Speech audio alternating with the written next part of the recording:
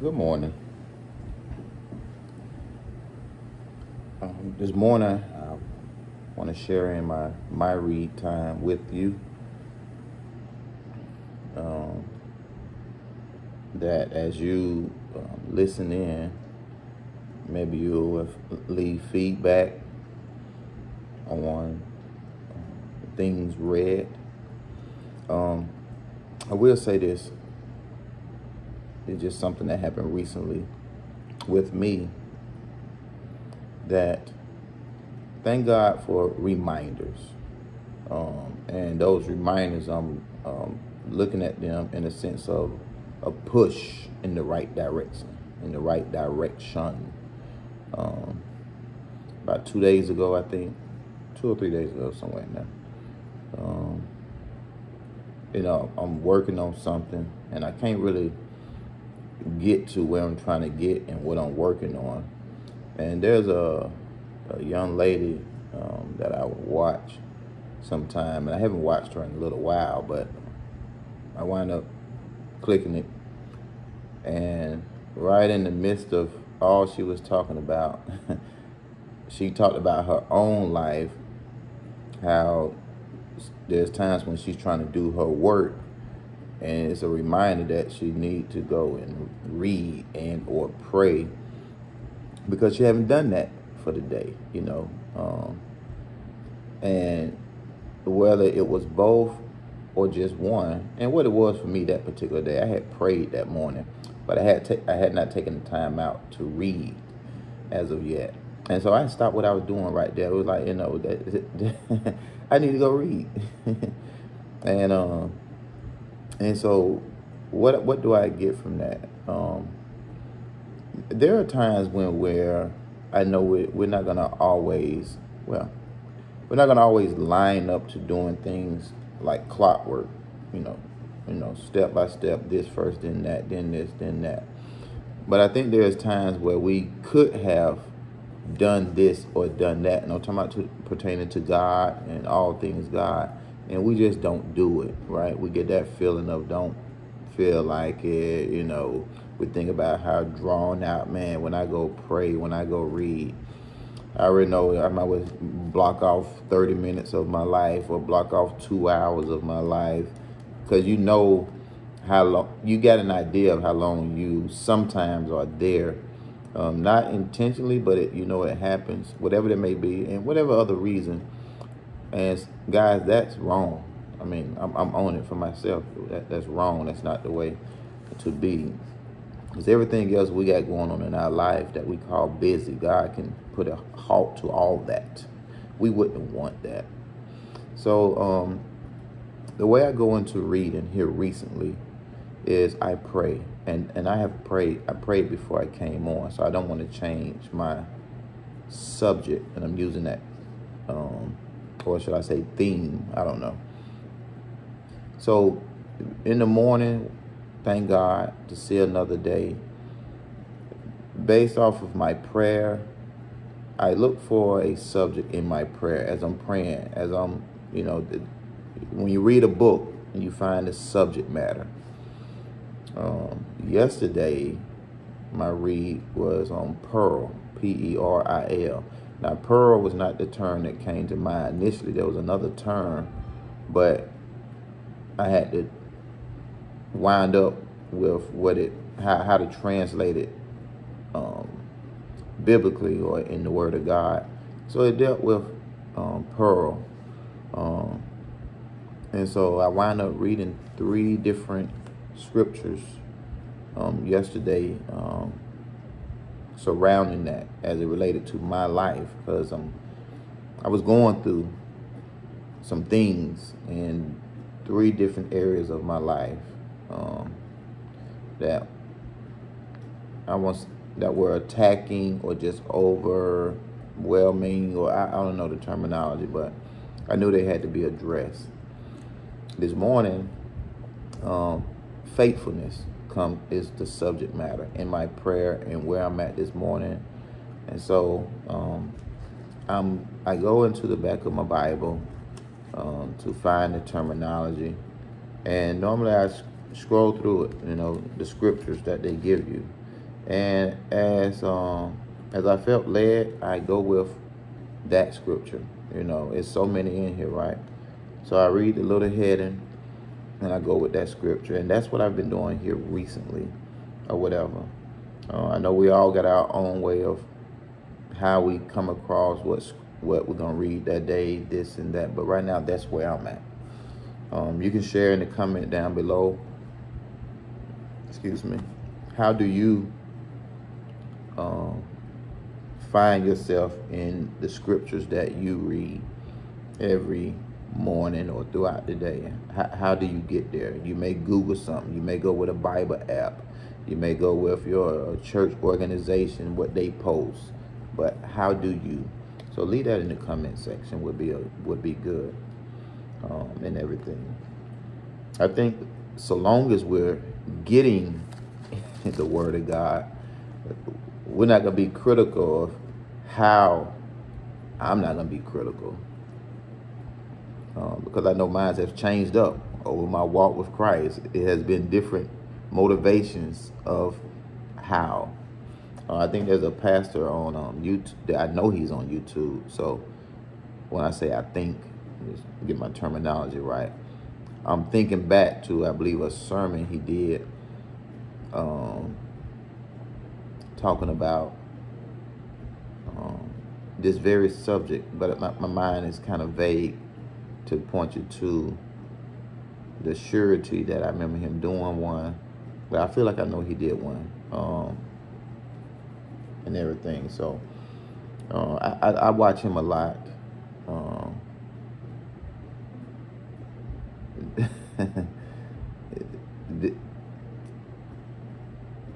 His name is David Guzik. Just to put that out, I know there's so many pastors out there. Like, who is? But he's David Guzik. But I don't fall under his umbrella though. But I do believe he really has a sincere desire to see people make it to heaven. So that's what one of the biggest things that I'm about when listening to someone else speaking about God, the Word of God. It matters to me. Are they genuinely trying to point people to God, to Christ, and also are they being honest? Are they willing to be honest? Let me tell you about this pastor. Now, stay with me. I have a pastor. My pastor is Pastor Ron Gaddis at the church in Richmond, Virginia. And yes, I love my pastor, his truth, and everything.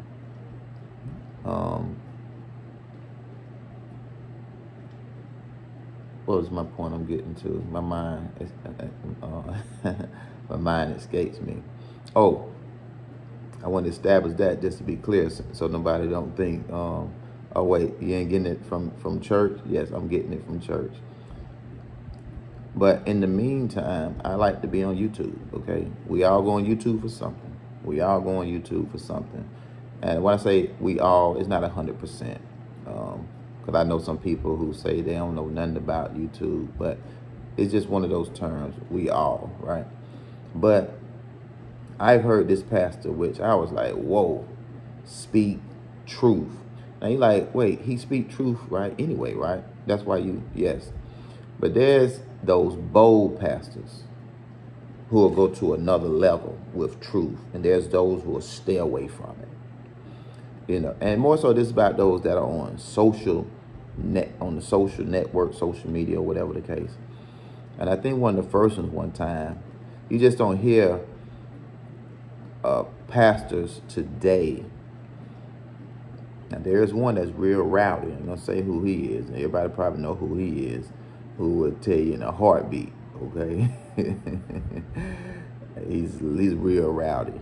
But this pastor, even though I can tell it seemed he wanted to be considerate of people's feelings, he still gave the truth.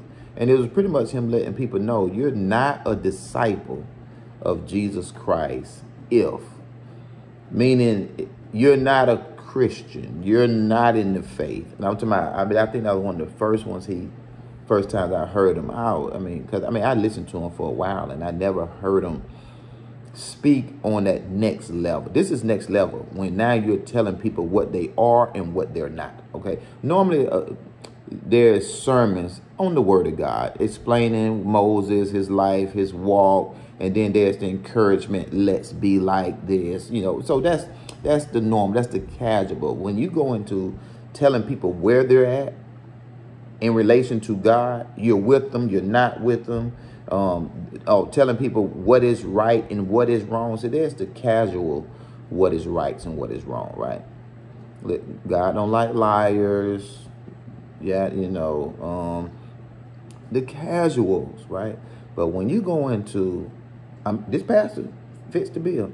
When you talk about homosexuality and call it wrong, a sin, not of God. Whoa, this is you're now on another level of preaching in my book, because there's many who won't do it. Won't do it. So anyway, faithfulness this morning, faithfulness, and I pray the Lord guide me. I'm not here to teach. I'm here to read. Though in reading, just talking and sharing, I get passionate sometimes about things. And unfortunately, some people take my passion the wrong way. They think I'm angry. I think I need to consider, and I do, I'm going to say that when they say that, I need to choose my words.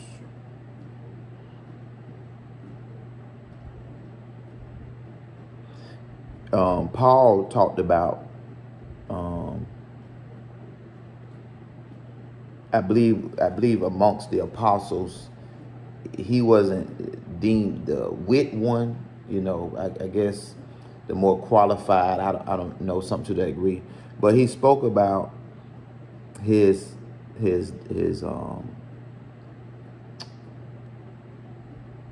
I can't remember. I know ultimately he gave credit or acknowledgement to his knowledge of God, though I believe he was rowdy. I can't think of the term that's in scripture that he used, but he didn't always have the right delivery, okay, but he had the right intention. He had the word together, the word of God together. So ultimately, I believe over time God molded him and shaped him. So many times people want people to, it's like they hear just your tone, right? What I'm saying? They just, excuse me, they don't like your tone. You're too deep. You're too loud. Maybe you're too soft, right? But and they give no notice to what's coming out though. Oh, wait.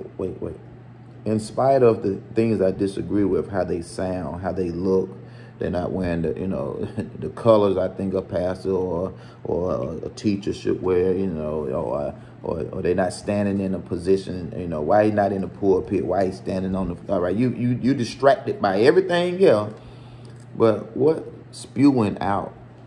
Oh, wait, they're speaking the word of God. Oh, they're speaking truth. Oh, wow. So truth is amongst all my little pet peeves, all my little judgments that I put on some. Oh, wow. So hopefully I ain't losing anybody there. But yeah, we didn't always begin with perfect speech, perfect delivery. But what matters is make sure we're delivering in our imperfections the perfection of the word of God, the truth of the word of God. Hopefully I ain't losing anybody on that.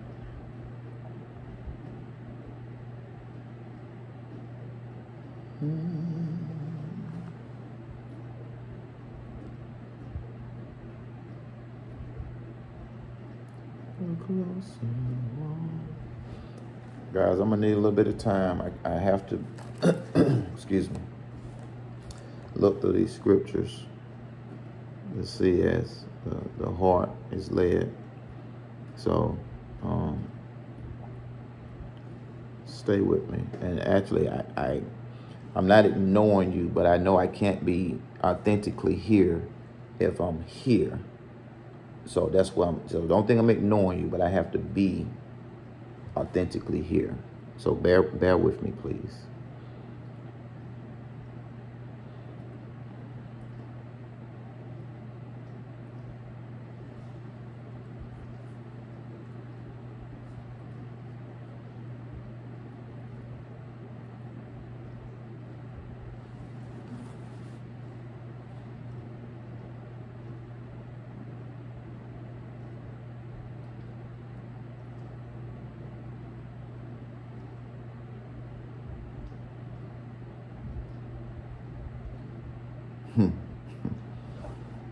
Nehemiah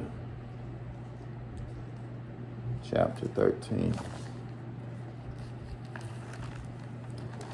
I think I know where Nehemiah is, but I could be wrong. I could be very wrong.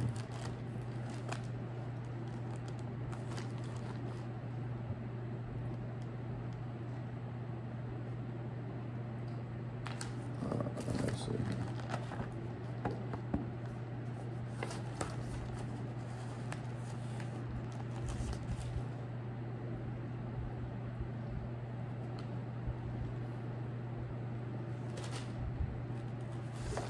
I'm very wrong. Very off. But nevertheless, it's okay. Let's get found on where I need to be.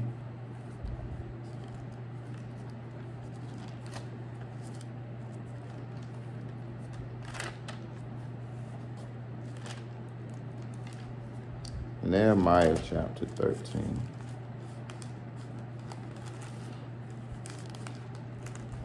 Why this one? As the heart leads, it's just a little passage there that points to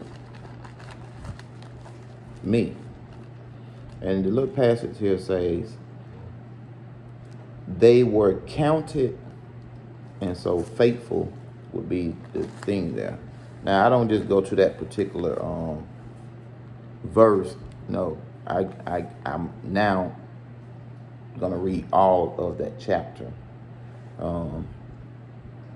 But they are counted faithful. So am I saying I'm counted faithful? I want to be counted faithful. You know, that's the reason why I thank God I responded to the reminders. You know, like I said before, to go and read, right? Don't neglect reading. So that's why that's stuck out for me, right? So I want to be counted faithful, and I pray I am counted faithful in the Lord's eyes, and so forth. So again, I'm not teaching, I'm just reading, but I do at times, as the Lord lead, as the heart. It may sound like I'm teaching or something. On that day,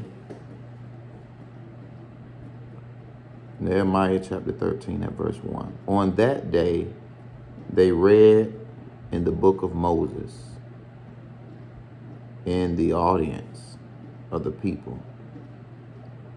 And therein was found written that the Ammonite and the Moabite should not come into the congregation of God forever.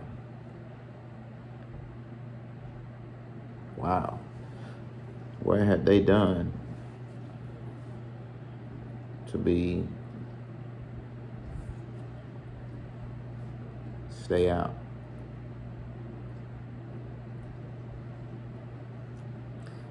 Well, in verse 2, here we go. I'm asking it, and here we go. It say because, so I'm assuming that it's going to tell me.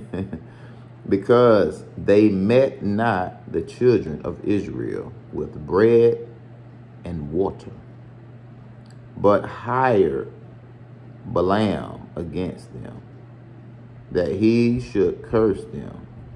Howbeit our God turned the curse into a blessing. Wow. Wow. There are people who in Psalms, I think, they talk about the traps and the snares that our enemy set for us. And then there's a prayer with that there that God will take us over or around, and to that degree, some to that degree. But here, still yet, what comes to mind is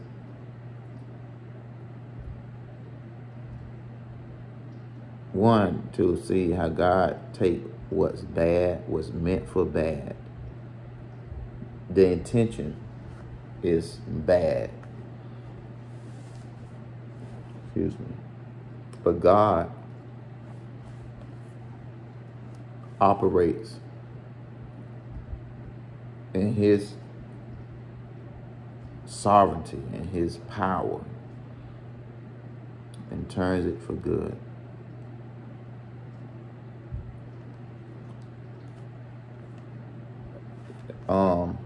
Many of you don't know this, but I have a child out of wedlock. And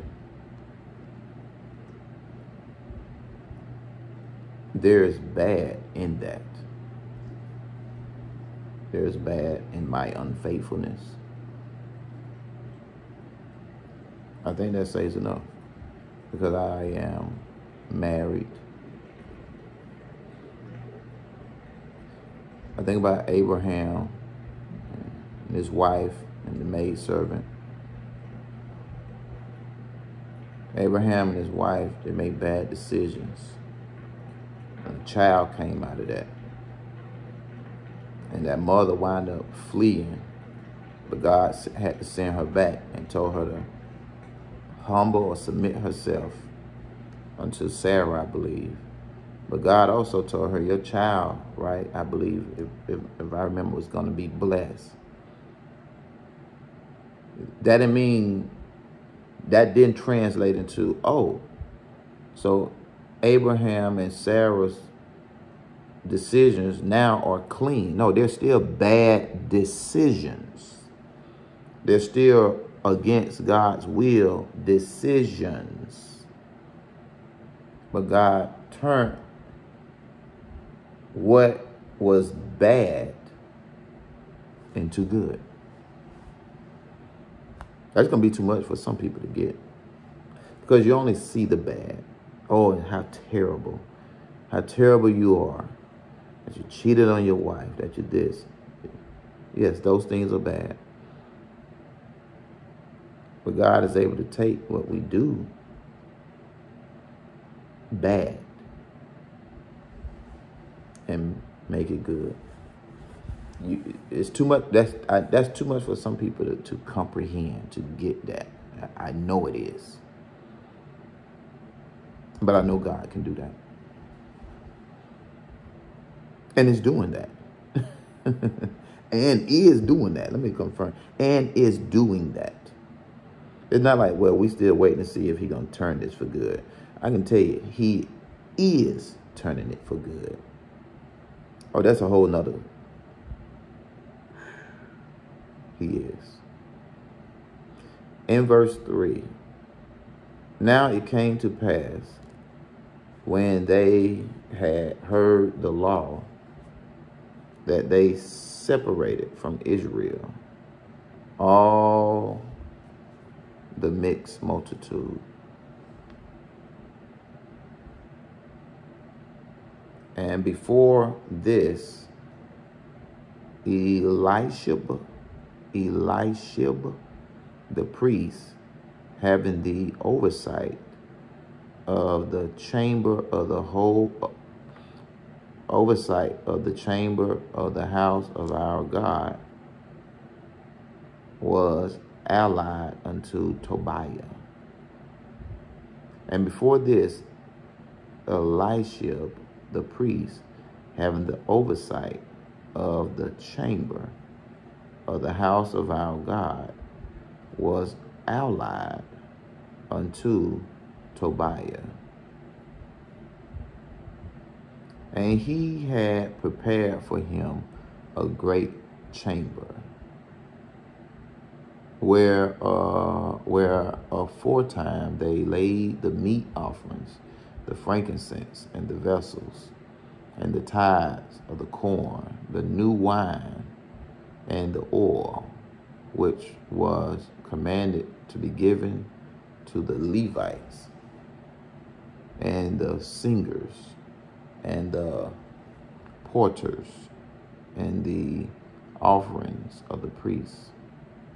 But in all this time was not I at Jerusalem, for in the 2 and 13th year of Artaxerxes, king of Babylon, came I unto the king, and after certain days obtained I leave of the king. And I came to Jerusalem, and understood of the evil that Eliashib did for Tobiah, in preparing him a chamber in the courts of the house of God. You heard they call that evil.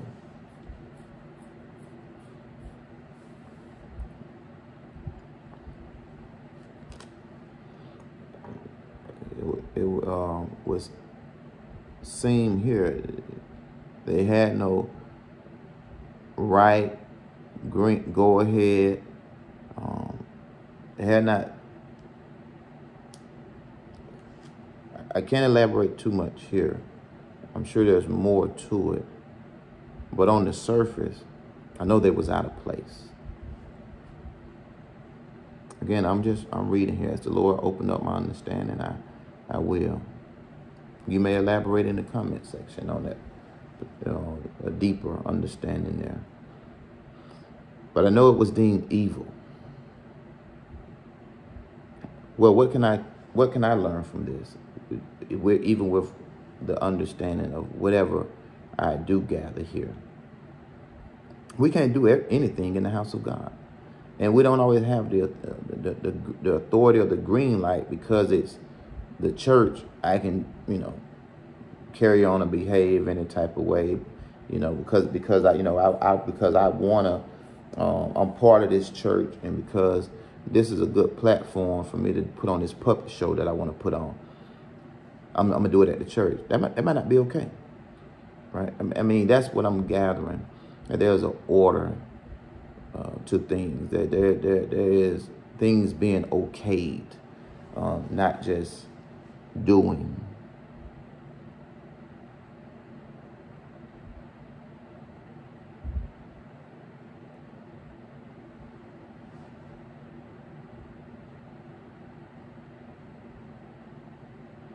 Verse 7 of Nehemiah chapter 13.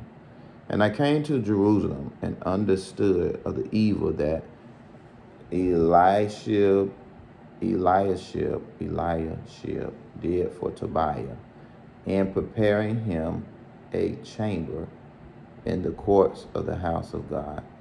2 reads, and now I know what the evil is. He prepared a chamber in the courts of the house of God. Isn't that beautiful? Sometimes we have to reread. We have to keep reading and dig deeper. The Lord open our understanding. It's right there. The terminologies didn't change anything. The words are the same. The understanding is now gotten on what he did. Thank you, Lord. But it's still a deeper understanding, no doubt, I'm sure, here for me to get, as the Lord allow and open my understanding to. And it grieved me sore. Therefore, I cast forth all the household stuff of Tobiah out of the chamber. Then I commanded, and they cleansed the chambers. And thither brought I again the vessels of the house of God, with the meat offerings and the frankincense. And I perceived that the portions of the Levites had not been given them, for the Levites and the singers that did the work were fled every one to his field. Then contended I with the rulers and said, why is the house of God forsaken? And I gathered them together and set them in their place. Then brought all Judah the tithe of the corn and the new wine and the oil unto the treasuries.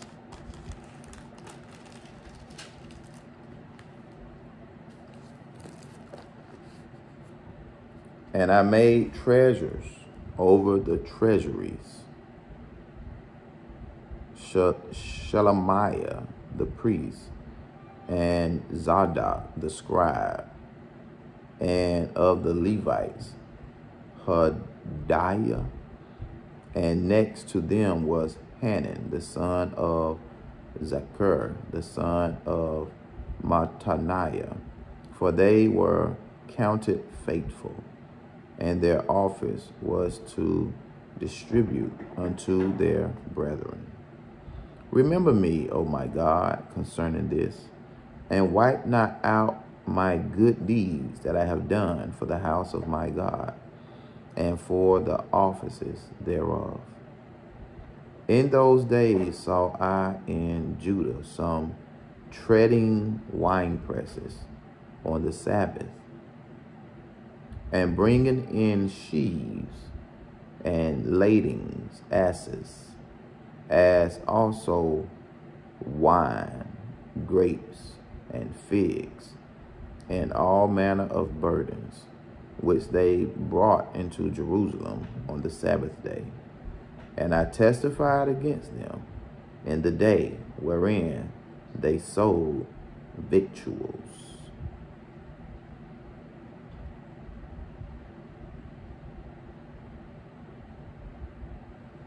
Hey, Google, define victuals. Victuals has two different meanings. Hey, Starting Google. with the most common one, Hey, victuals Google. can be used as a noun as an archaic term to mean food or provisions, as in turkey and other savory victuals were served.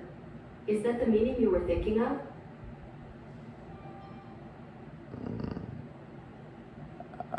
No. All right, finally, victuals can be used as a verb as an archaic term to mean provide with food or other stores. Do you want to hear victual used in an example? No.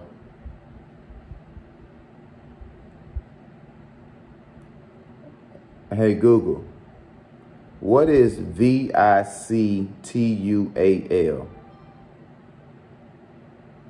Victual has two different meanings.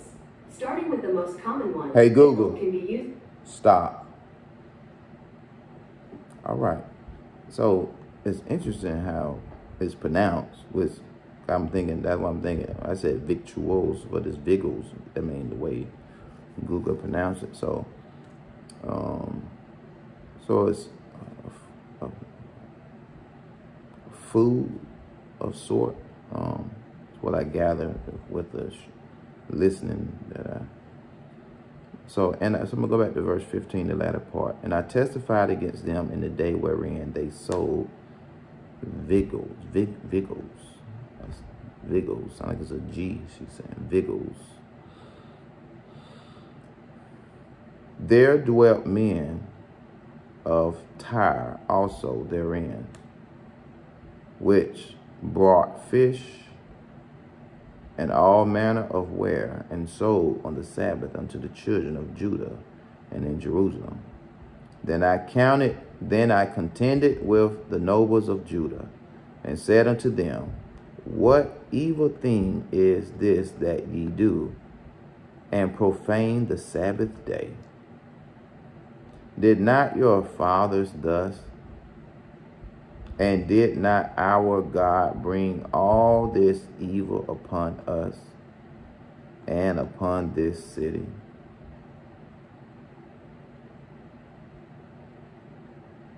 Yet ye bring more wrath upon Israel by profaning the Sabbath. 18 kind of, there's more read here. Like it kind of sums up. But not in its totality. But it gives a great insight to a constant behavior that has continued to go on and go on as if people don't want to learn. Like, wasn't you punished enough before? Haven't God already shown he disapproved of this? Haven't God already, didn't you get it the first time? Did you get it the second time? But the point is, because of your continuation in doing wrong, dishonoring God, it's like where you throw your hands up. Like, what's wrong with you? What's wrong with you? How much clearer do God need to make it that he don't play? He's serious about a thing.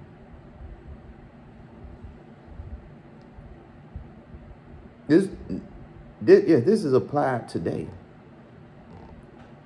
Self-examine is what happens here. Don't start thinking about, yeah, my children need to be on to hear this one right now. My mama, man, that person at my job who always tell me how holy they are. But man, they start with self-examine. Is this pointing to us? And if it's not, amen, amen, amen. But if it is, oh, stay with me. Because there's two things here. We just had a lesson recently at church, I think last Sunday. I believe it was. And so right here, there is hearers, and then there are those who react to what they heard, and then there's those who hear and don't do nothing. So here we're at a point of hearing. We all have heard it, but now what's your reaction to it?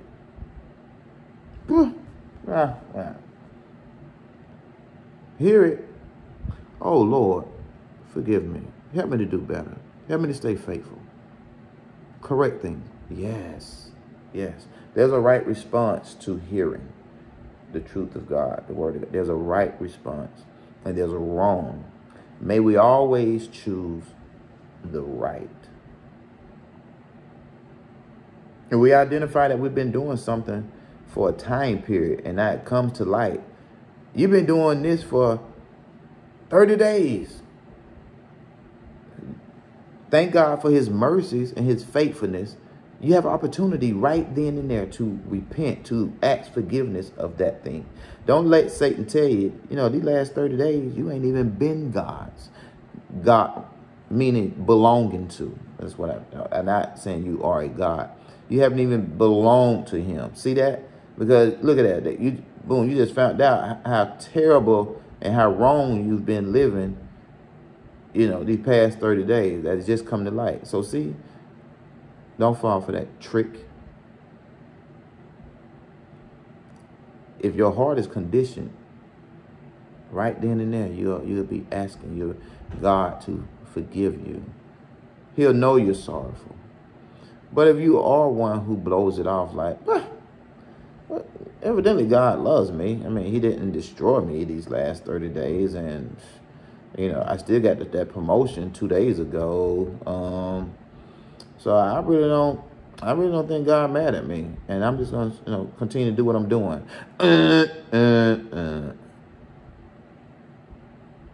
Don't take God's kindness and his blessings and his mercies for weakness, to be taken for granted. Don't get complacent and content. Always put in effort, intentional effort to please God. Always. put in intentional effort to please God.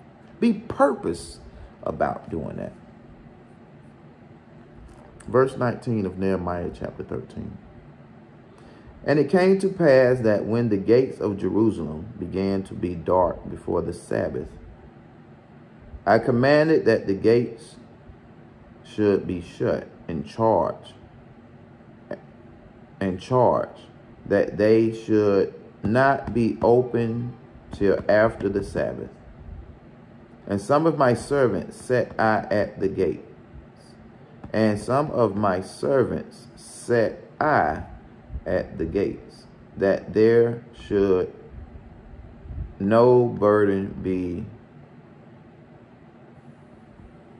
brought in on the Sabbath day. So the merchants and sellers of all kind of ware lodge without Jerusalem once or twice.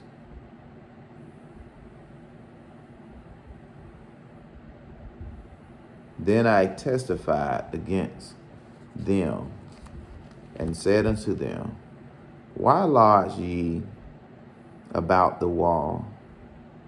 If ye do so again, I will lay hands on you. From that time forth came they no more on the Sabbath. God, I want to share this with you, and I pray my pastor don't hold this against me. But I'm learning. We got to church this past Sunday, right? And the parking lot is full. We're a small church. Parking lot is not full, but the parking lot is full with parking. Where we had to park, I think it was three to four. We're a small church, small parking lot, but there was 3, possibly 4 cars that had nothing to do with coming to church parked in our parking lot at the church. So we had to adjust pertaining to parking, which is parking on the other side of the church. And so 2 thoughts came to mind, right? One, the least they can do, the people who just parking on the church property, right? And I think a third thought came to mind. But one, they can park because they see it's the residents right behind the church. They see us come to church and they notice where we park. So the least they could do if they're going to park here is park on the side where they know we don't park. So that was a thought. 2, there was a thought of people, people are just, when it comes to churches, there's no consideration. There's no threat for anything. You know, it's like I can do whatever. It's the church. You know, there's no regard. Okay. And then the third one was, well, the church ain't gonna get them told, right? So after church, right, I'm learning. And the reason why, I'm laughing is I'm like, can a church get people's vehicles towed? Like, can we, without, like, it's that thing of what people now want to frown on you as a church, right? What type of love is that? What type of support for your neighbor is that if you're going to get my car towed? But after church, some signs went out to let people know, no parking here, get a move. And I believe, I don't have the paper in my hand, but from what my wife led me to believe, they're going to get towed. They're going to get towed if they don't move. And so if I'm learning, people will look to take advantage of God's property, God's people, no regard. I mean, all of these things. And it's good that our hearts are in the right place. But we also got to know how to handle business. We got to know how to get things in order. We can't be pushovers. The church members need to park. We worship here. We don't want to have to, I mean, because it didn't start off with just 3 or 4, whatever it was. I think it just to be one. So over time, this has happened over time. More vehicles have stacked. And again, you have to see the property, it's small. So 4 vehicles parked out there's a lot, because that's how small the lot is. It's not a big lot. Where we gonna park? I guess we need to adjust and go find a park down the street, and then we walk back up. No. So, I mean, that's what I'm saying. That's what I'm not even gonna ask for anybody's feedback on that. I'm learning. Okay, my pastor's a good pastor, a wonderful pastor. So I don't need any feedback on that. Outside of my pastor saying, actually, John, I'm not gonna get them told. I just want to give them a stern warning. Now my pastor can say, okay, that's what we was doing now. But other than that, you know, the way my pastor handled business, like, I'm learning. Okay.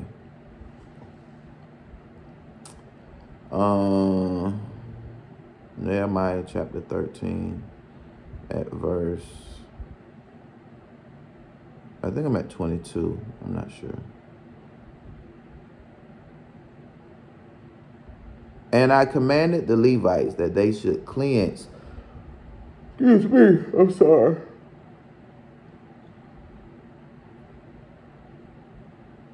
And I commanded the Levites that they should cleanse themselves, and that they should come and keep the gates to sanctify the Sabbath day. Remember me, O my God, concerning this also, and spare me according to the greatness of thy mercy.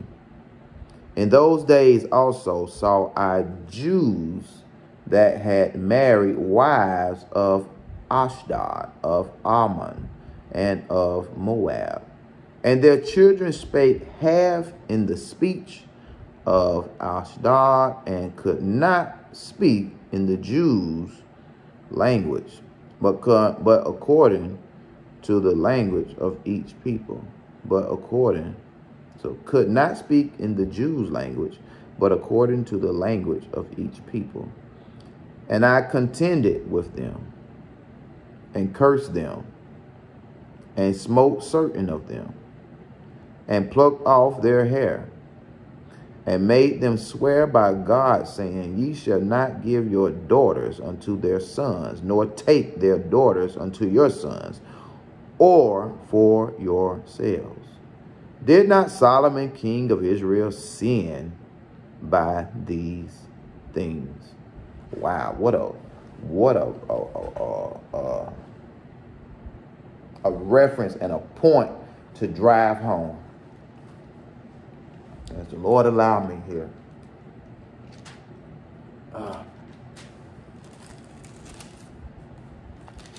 Solomon.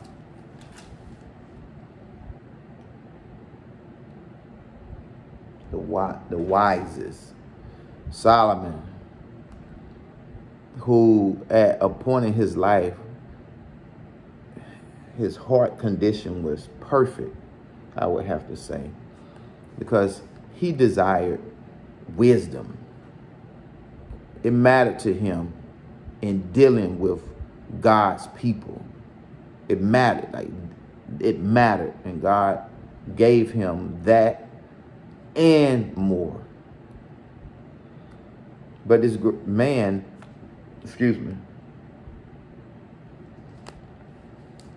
David's son,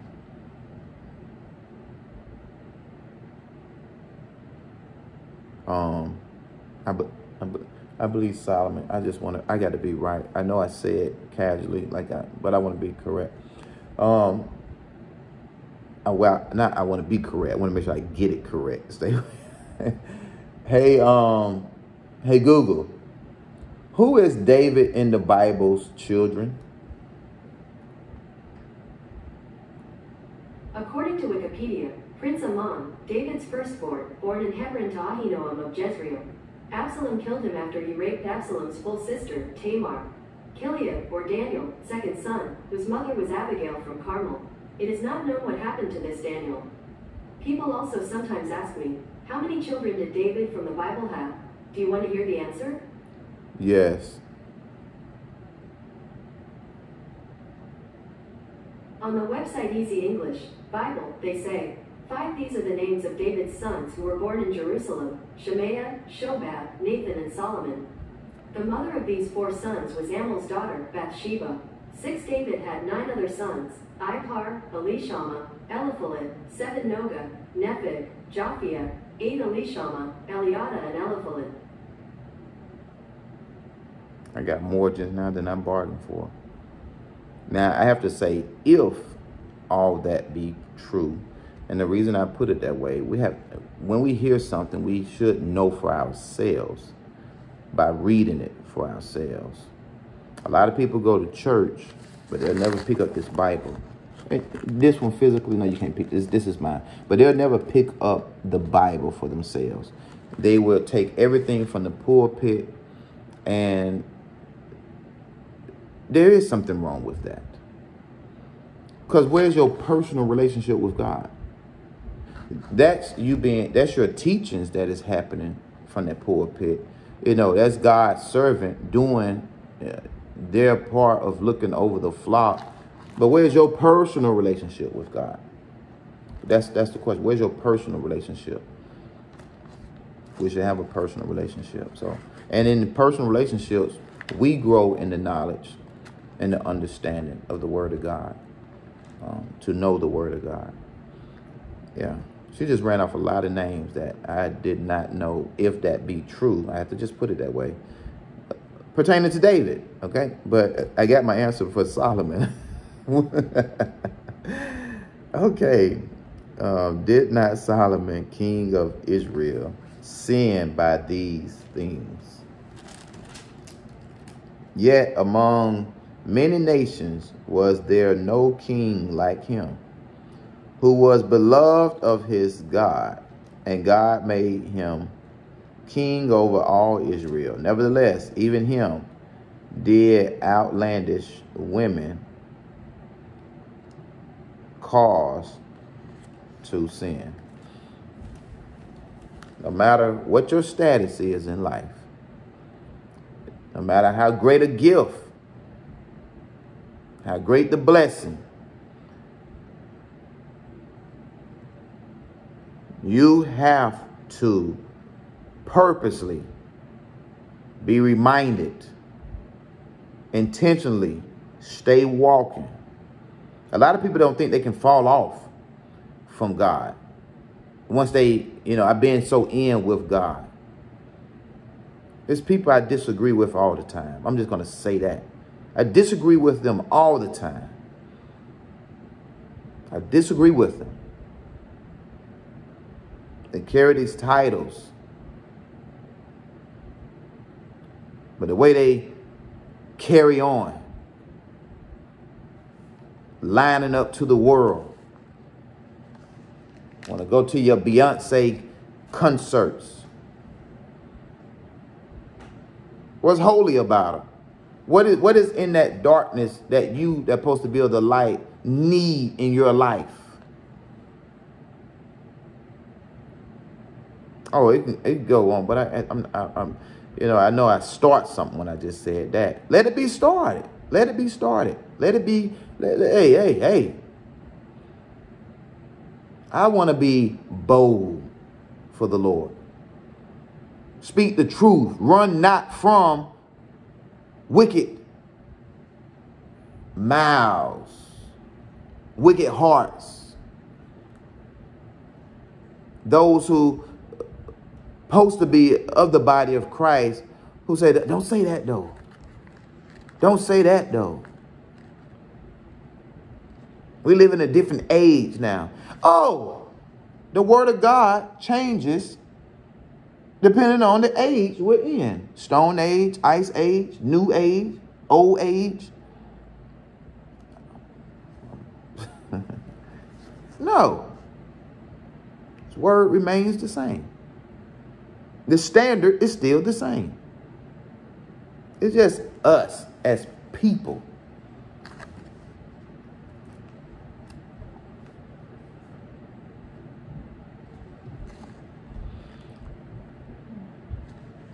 I grew up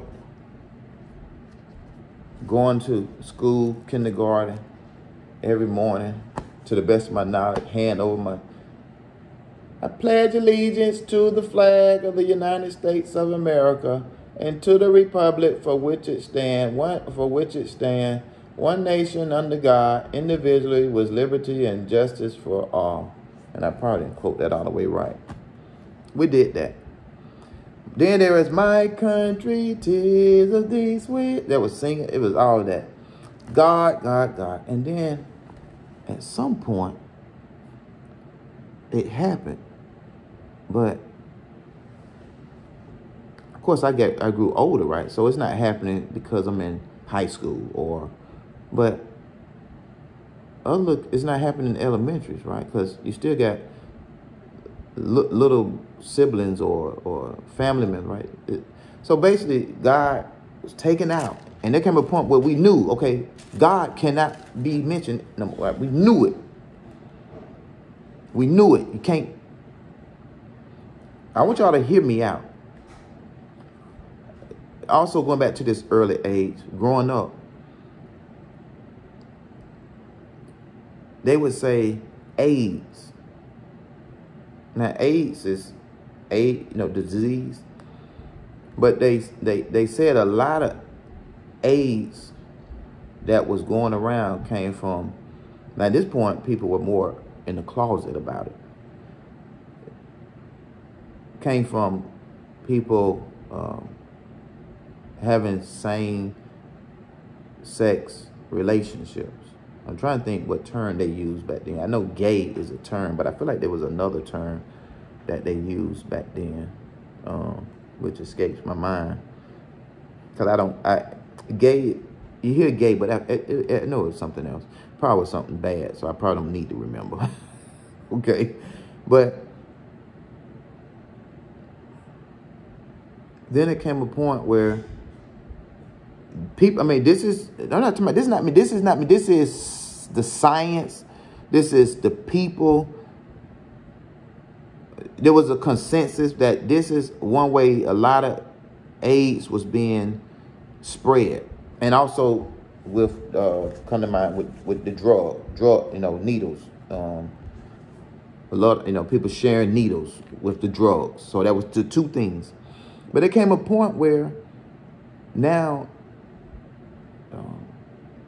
people are being forced to be for homosexuality. And one of my real thoughts when this first started being promoted was, but I thought this was one of the biggest ways AIDS is being transmitted. So, but what I didn't know then is what I do know now. It's just the world shifting. It changes. People get louder in their celebrity status. People realize that there's riches, there's money if you promote an agenda. To me, I think all of it ties back to money, in one way or another. Now, somebody may say, don't mention her. Let's just put it like this.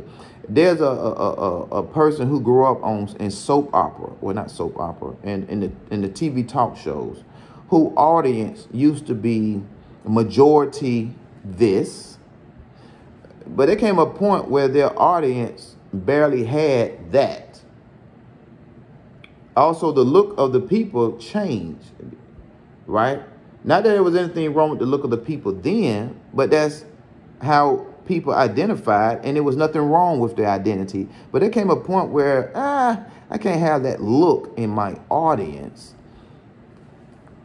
It's money. The world shift, and change is good. But what I'm saying is, the Bible, the Word of God never shifted or changed any of that.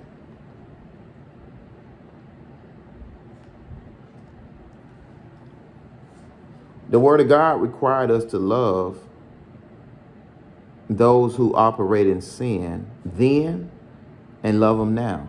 what a lot of people can't comprehend, and this is for those who genuinely love the sinner man, meaning the one who's a rapist, a child molester, homosexuality, drunkards, liars, con artists, which ties into your lying, but still, I mean, all of the right.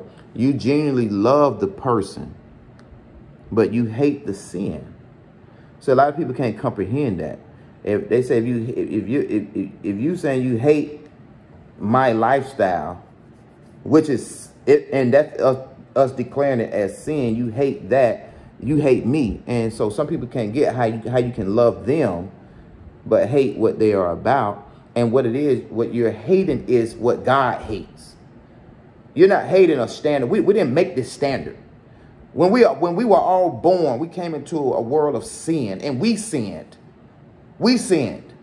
We went through life, and there were those who thank God for deliverance. They was praying victory on our lives, and thank God for the day of faithfulness where we realized and saw God's love, that, Lord, you want me to come out of this life of sin.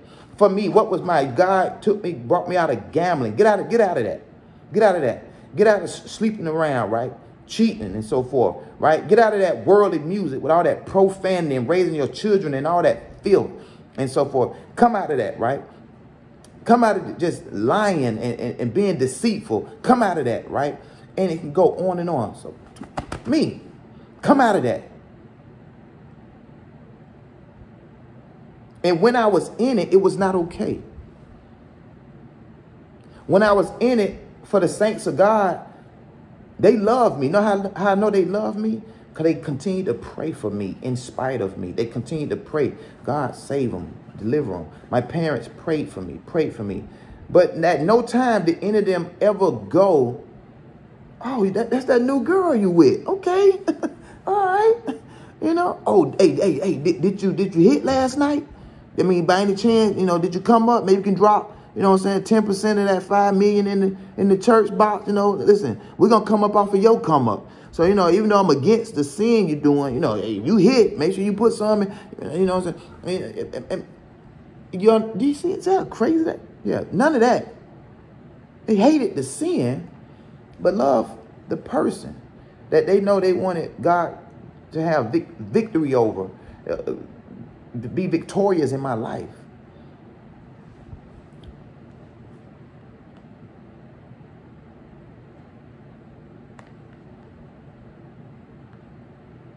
Verse 26, well, actually we're in verse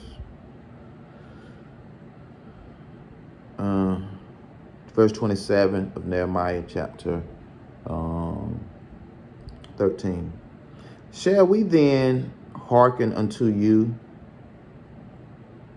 to do all this great evil, to transgress against our God in marrying strange wives? And one of the sons of Joiada,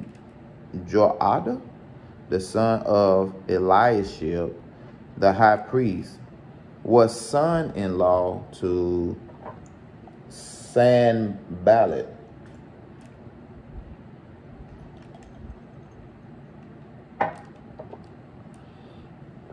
the Horonite. Therefore I chased him from me. Remember them, O my God, because they have defiled the priesthood and the covenant of the priesthood and of the Levites. Thus cleanse I them from all strangers. Thus cleanse I them from all strangers, and appointed the wards of the priests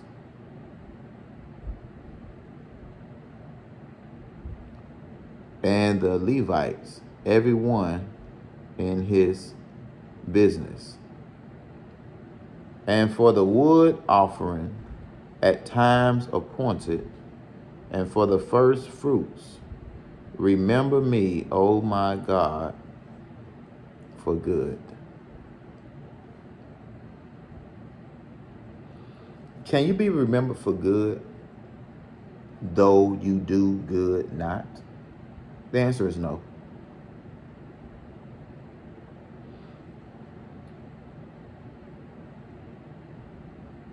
The good that we do, God should acknowledge it and consider that in dealing with us because we did so good. No.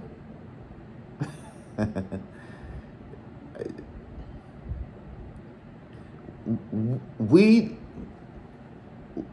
don't do something so great or so good enough that we're entitled when it comes to God, that we have earned when it comes to God. No. But here I see them knowing I'm adding to this because I'm thinking about Hezekiah as well, when his plea for more life, and so forth. And then so let me just say this: let us daily walk according to the way the Lord wants us to walk intentionally, so that we can come before God with a confident heart. I'm trying to choose my words wisely here. I think when we know we're guilty of something, we struggle with coming with boldness because we know I've been slacking, right? But if we know we've been going best we know how to serve God, when we come before God, we do not come with, you owe me this one, God. I've been faithful to you. But rather, I hope that, as he say here, I hope, God, you will remember my good. So consider it maybe goes here. I pray that I line up may go here, but never an attitude of I've done enough. It's good enough. I hope I'm choosing words wisely here. I hope. Dear Heavenly Father, Lord Jesus, thank you for your word, for this read, Lord God. Father God, keep me. I desire, Lord God, to please you, Lord God, to walk upright in heart, Lord God, that my life, Lord God, in thy sight lines up, Lord God, for that which you require and what you want, Lord God. I pray in the end, Lord God, that I, Father God, is echoed amongst the Christians, God. Well done, my good and faithful servant. Oh, Lord God, we use that because our dear brother Paul said that. But God, you may have other that you may say, come in, enter in. Glory to your name. Father God, however you speak it, you wave it, notion it, God, I pray we all make it. Make it, Lord God. For those of us that remain yet here today in this life, living right now, God, we know that there's much evil amongst us in this life, in this world, God. There are times, Lord God, where we may look on a thing so evil, God, we have to fathom how can one be delivered, being that engulfed in evil. God, I've said that about my own personal life. Being so out there, doing so much wrong, God, I just didn't see how can I be saved. But God, you showed how. my God, my Lord and my Savior. Help us, God, to have a pure heart, a true love for others, God, and to continue to pray, Lord God, that they will come out from amongst the false, the trickery, Lord God, things that are contrary to you in every fashion, God, and come unto truth, to give their lives over to you, God. Oh God, as we do not know everything, Lord God, help us to do know, Lord God, the foundation in which